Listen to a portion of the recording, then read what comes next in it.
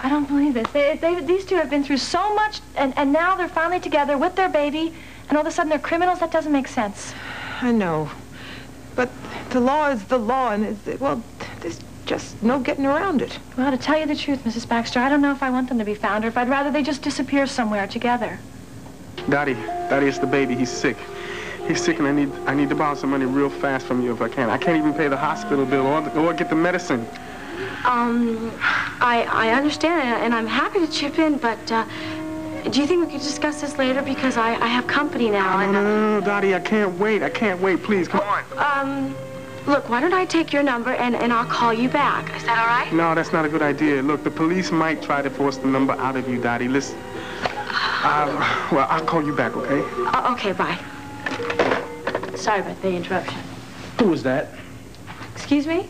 I said, who was that? I don't think that's any of your business.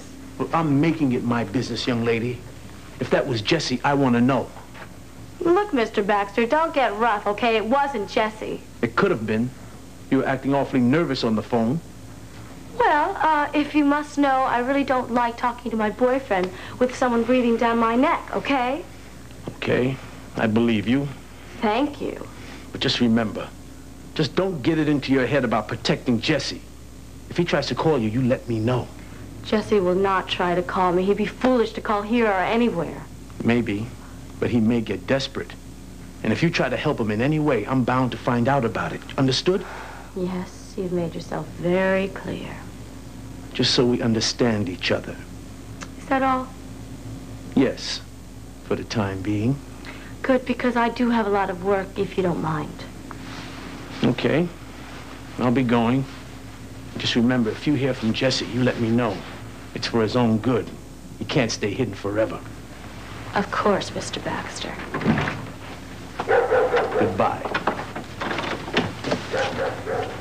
Of course, Mr. Baxter.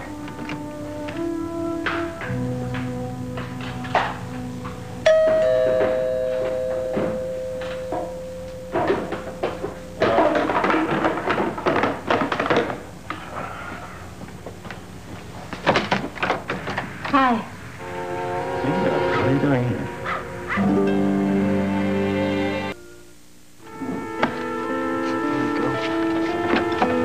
Oh, boy, it's so good to be home. Yeah, you can call this a home. Oh, it is, Jesse. It's better than the hospital anytime.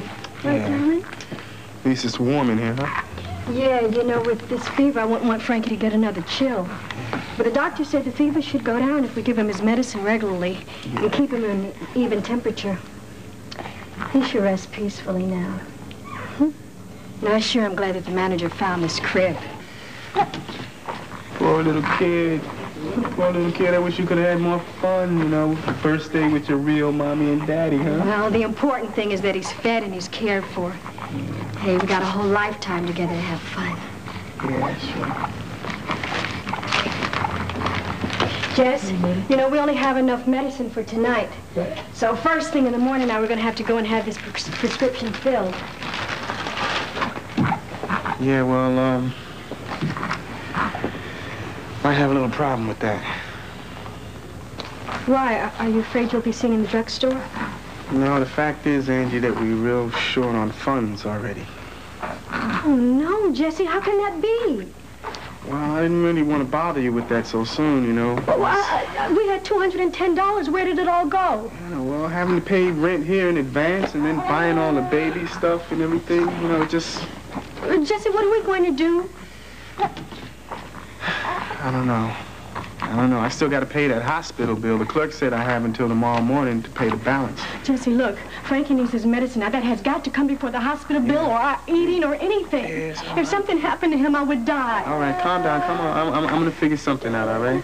I called Dottie already, and she said she's going to loan me some money. You know, I got to get back to her already because she might be leaving. She couldn't talk on the phone, so I got to call her now. How's she going to get the money to you? Is she going to drive down here? No, I don't want anybody to know where we are, so I'm going to drive up to Pine Valley tomorrow morning, okay? Oh, no, Jesse, please don't do that. Now, look, the police are going to be looking for you, and if they find you, Frankie and I are lost. We couldn't make it without you. So I wanted you to be the first to know what my plans were going to be. Well, I appreciate that. Now that Cortland Computers is kind of over with, I'm going to be kind of officially unemployed. Yeah, I'm sorry to hear about that. That's all right. I mean, it wasn't my fault, and there's nothing I can do about it, so I guess it's not the end of the world.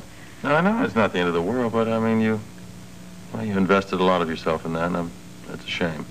I think I invested a little bit too much in it.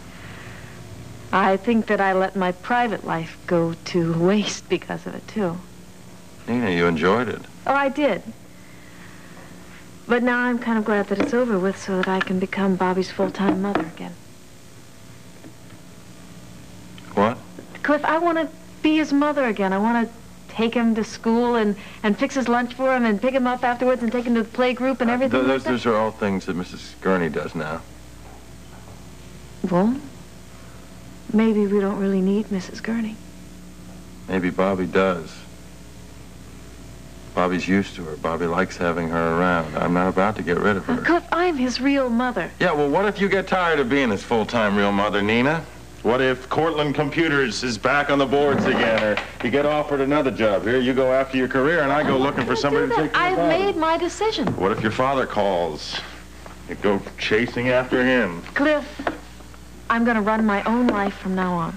I know for a change, but I am. I just don't want to be his mother in name only. I'll tell you what, I'll think about it, okay? All right? Hey, listen.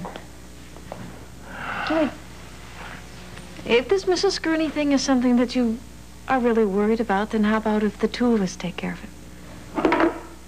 Kind of part-time. That's a possibility, I guess. Let me go up and talk to her. I'll ask her about it right now, okay? She's already split. What? She's with her sister right in Landview. She borrowed my car. She won't be back till tomorrow morning. Oh. All right, then I'll talk to her tomorrow. Okay. Maybe the two of you can work something out. I'm sure we can.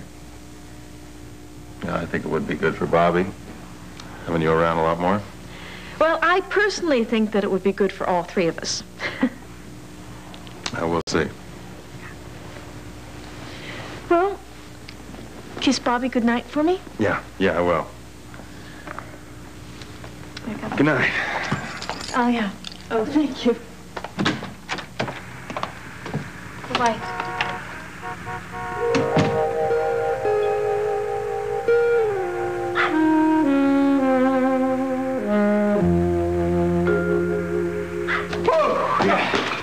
Give me a beer, quick. I feel dying.